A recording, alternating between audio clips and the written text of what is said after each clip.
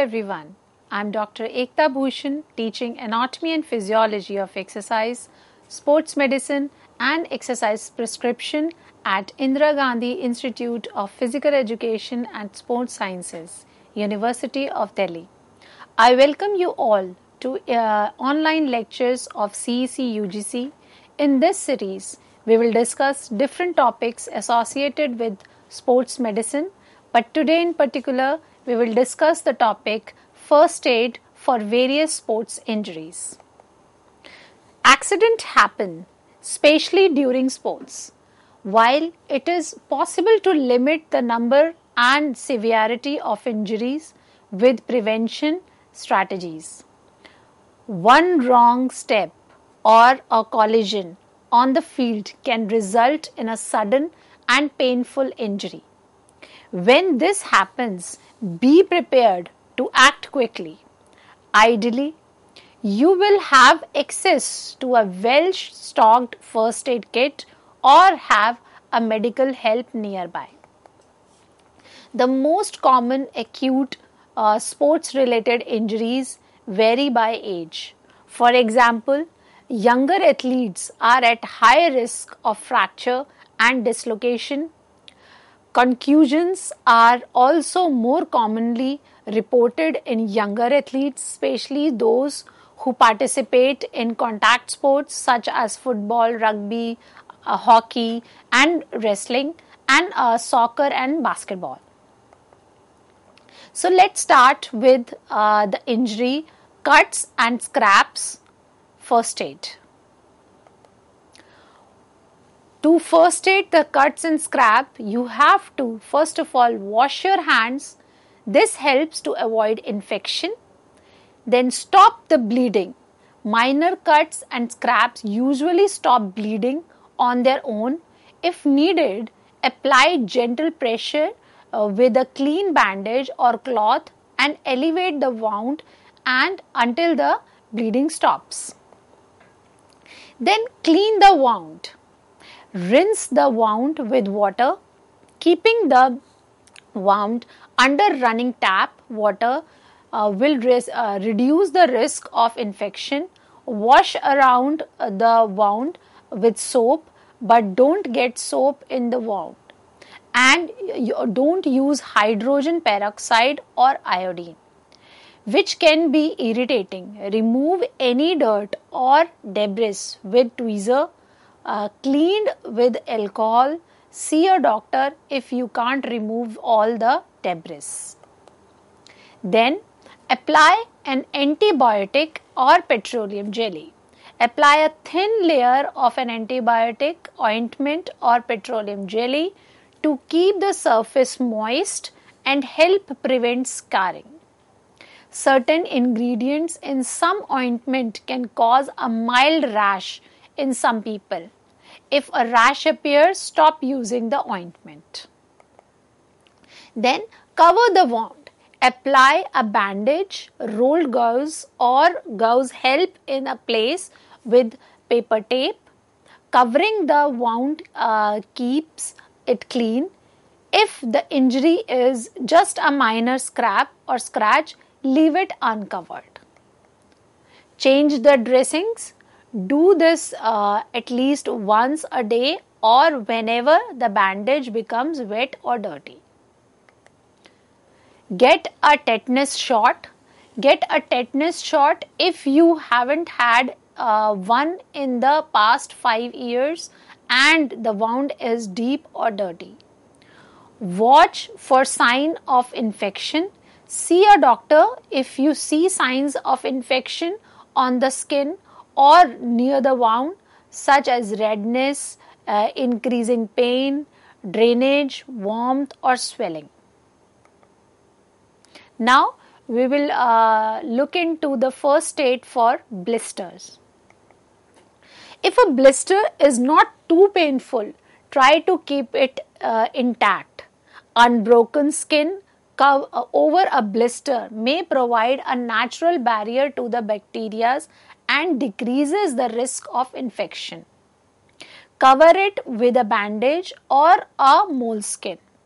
Cut a piece of moleskin into a donut shape and place a pad so that it encircle the protect the blister. Then cover the blister and moleskin with gauze. Seek medical care if the blister looks infected. If you have diabetes or poor circulation, call your doctor before treating the blister yourself. Now, how to drain a blister? Wash your hands and the blister with the soap and warm water. Then swab the blister with the iodine. Then clean a sharp needle with rubbing alcohol. Then use the needle to prick the blister in several spots near the edge. Let the fluid drain, but leave the overlying skin in the place. Then apply an ointment such as petroleum jelly to the blister and cover it with a non-stick gauze bandage. If a rash appears, stop using the ointment. Follow-up care. Check the area every day for the infection. After several days, use a tweezer and a scissor sterilized with rubbing alcohol to cut away the dead skin. Apply more ointment and bandage. Now, first aid for contusion. A bruise form when a blow break blood vessels near your skin surface, allowing a small amount of blood to leak into the tissues under your skin. The trapped blood may cause a bruise that at first looks like a black and blue mark and then changes color as it heals. You can enhance bruise healing with a few simple techniques. Remember RICE, rest, ice, compression and elevation. So first is rest the bruise area if possible. Ice the bruise with an ice pack wrapped in a towel. Leave it in a place for 10 to 20 minutes. Repeat several times a day for a day or two as needed. Then compress the bruise area if it is swelling using an elastic band. Don't make it too light. Then elevate the injured area. Now we will study about the first aid for strain. You can see the stages of strain also, grade 1, grade 2, grade 3. So a strain is when a muscle is stretched too much and tears. It is also called a pulled muscle. A strain is a painful injury. It can be caused by an accident, overusing a muscle, or using a muscle in a wrong way. So causes of a strain may cause by too much physical activity or effort, improperly warming up before a physical activity, poor flexibility. Symptoms can be like a strain can include pain and difficult moving the injured muscle, discolored and bruised skin or swelling. So take the following steps of first aid steps to treat the strain.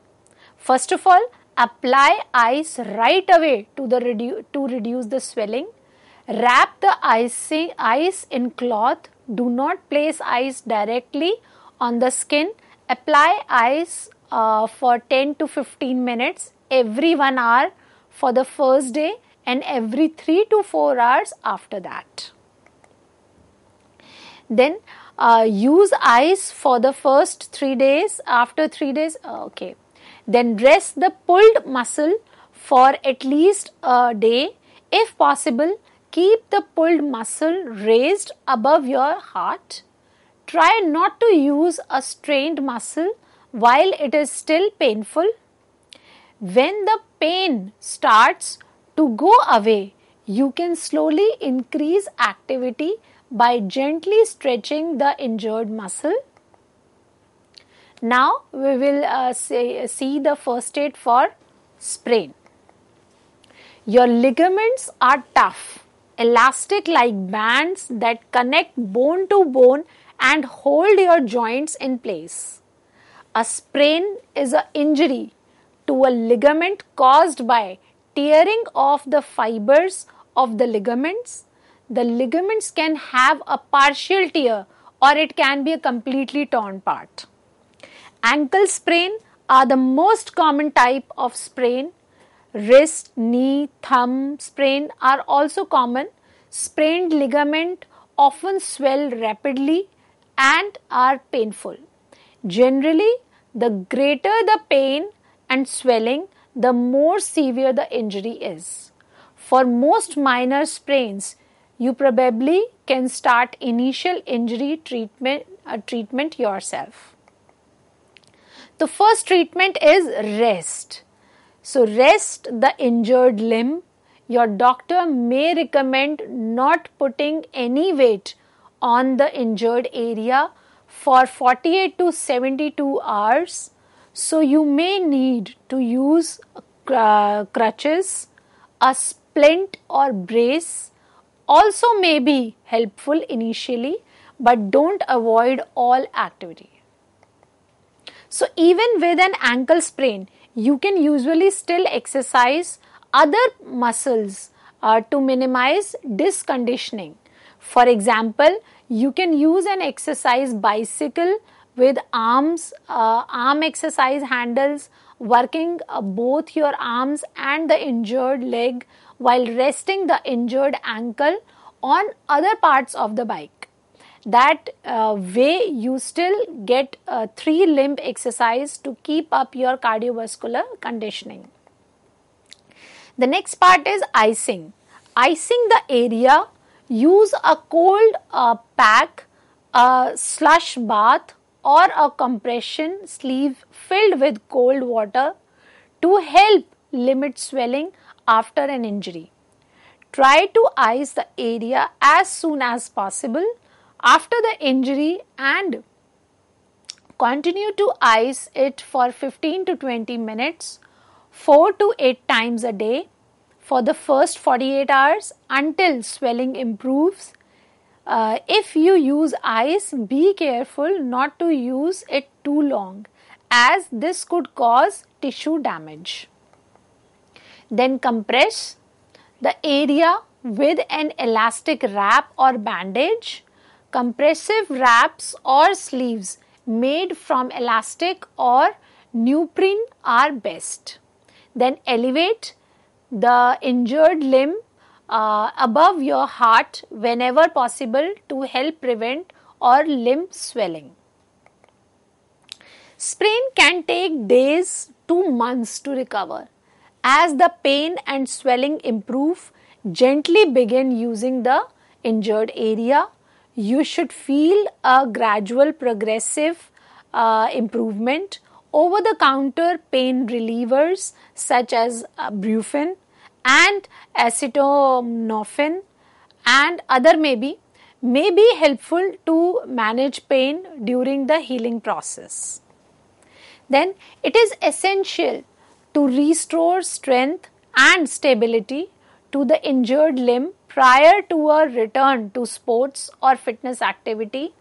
A physical therapist or other sports medicine provider can provide you with appropriate strength and stability exercises to optimize healing and minimize the risk of repeat injury.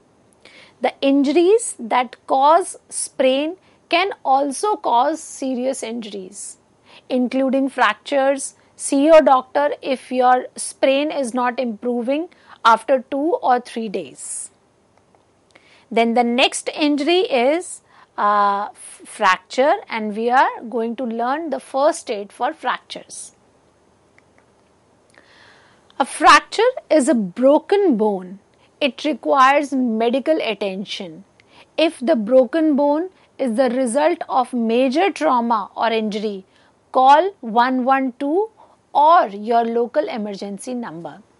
Also call for emergency help if the person is unresponsive, is not breathing or is not moving, begin CPR if there is no breathing or heartbeat. There is a heavy bleeding, even gentle pressure or movement causes pain, the limb or joint appears deformed, the bone has pierced the skin, the extremity of the injured arm or leg, such as a toe or finger, is numb or bruised at the tip. You suspect a bone is broken in the neck or head or back. Now, don't move the person except if necessary to avoid further injury. Take these actions immediately while waiting for medical help. So, first step is stop the bleeding. Apply pressure to the wound with a sterile bandage or a clean cloth or a clean piece of clothing. Then immobilize the injured area. Don't try to realign the bone or push a bone that's sticking out back in. If you have been trained in how to splint and professional help is not readily available, apply a splint to the area above and below the fracture sites. Padding the splint can help reduce discomfort. Then apply ice packs to limit swelling and help relieve pain. Don't apply ice directly to the skin. Wrap the ice in a towel and piece of cloth or some other material. Then treat for shock. If the person feels faint or is breathing in short, rapid breaths, lay the person down with the head slightly lower than the trunk and if possible elevate the legs. Then first aid for dislocation. A dislocation is an injury in which the ends of your bone are forced and from their normal positions. The cause is usually trauma resulting from a fall, an auto accident or a collision during contact or high-speed sports. Dislocation usually involves the body's larger joint. In adult, the most common site of the injury is the shoulder. In children, it's the elbow. Your thumb and fingers are also vulnerable if forcibly bent or wrong way. The injury will temporarily deform and immobilize your joint and may result in sudden and severe pain and swelling. A dislocation requires prompt medical attention to return your bones to their proper positions. So, if you believe you have a dislocated joint, don't delay medical care. Get a medical help immediately. Then don't move the joint until you receive help. Splint the affected joint into its fixed position. Don't try to move a dislocated joint or force it back into the place. This can damage the joint and its surrounding muscles, ligaments, nerves or blood vessels. Put icing on the injured joint. This can help reduce swelling by controlling internal bleeding and the buildup of fluid in and around the injured joint. Now, first aid for cramps. Heat cramps are painful, involuntary muscle spasm that usually occur during the heavy exercise in hot environment. The spasm may be more intense and more prolonged than our typical nighttime leg cramps. Fluid and electrolytes loss often contribute to heat cramps. Muscles most often affected includes those of your calves, arms, abdominal walls and back. Although heat cramps may involve any muscle group involved in exercise. So if you suspect heat cramps, rest briefly and cool down. Drink clear juices or an electrolyte containing sports drink. Practice gentle range of motion stretching and gentle massage of the affected muscle group. Don't resume strenuous activity for several hours or longer after heat cramps go away. Call your doctor if your cramps don't go away within an hour or so.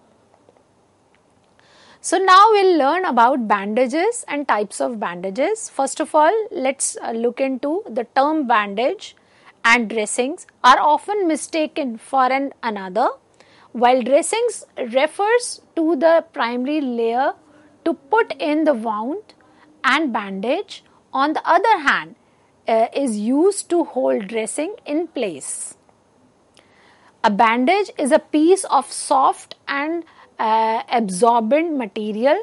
Aside from holding dressing in place, it helps immobilize a body part, support an injury, eliminate cavities and prevent hemorrhages. There is a specific bandage made for each task. So let's look into the first bandage, that is roller bandages. A roller bandages or gauze bandage is the most common type found in most first aid kits. It is a simple wide stripe material with an absorbed barrier that helps prevent it from sticking to the wound. Then how to use? In an open wound, start by applying a suitable pad or dressing to the injury site. Take the bandage while holding the rolled up and wrap it gently around the pad. Start from the bottom and work up.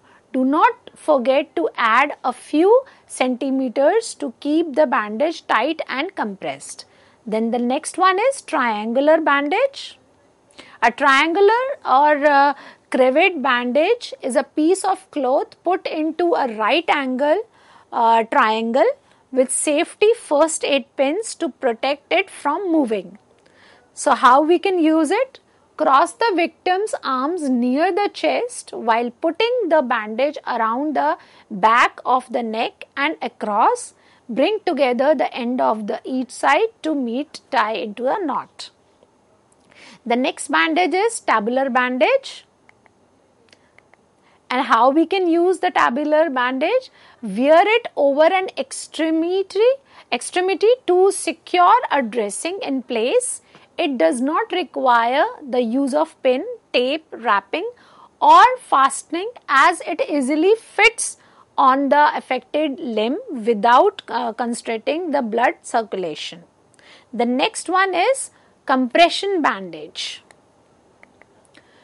And how we can tie up the compression bandage? Circle the bandage around the injury and cross it over to the opposite side. Secure the ends of the dressing not to bother the skin. Make sure to keep it in a wrap but not too tight.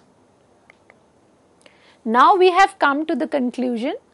So, sports injuries are caused by overuse, direct impact or the application of force that is greater than the body part can structurally withstand. Common injuries include bruises, sprains, strain, joint injuries and nose bleeding. Treatment depends on the types and severity of the injury. Sports injuries are commonly caused by overuse, direct impact or the application of force that is greater than the body part can structurally withstand. An injury that happens suddenly, such as a sprained ankle caused by an awkward football, is known as an acute injury. Chronic injuries are caused by overusing the same muscle groups or joints. Poor techniques and structural abnormalities can also contribute to the development of chronic injuries. Medical investigation of any sports injury is important because you may be hurt more severely than you think. For example, what seems like an ankle sprain may actually be a bone fracture. So, I hope you understood first aid for various sports injuries like laceration, contusion, sprain, strain, fracture, dislocation, and various types of bandages and their methods to use. That's all for today. See you next time. Thank you.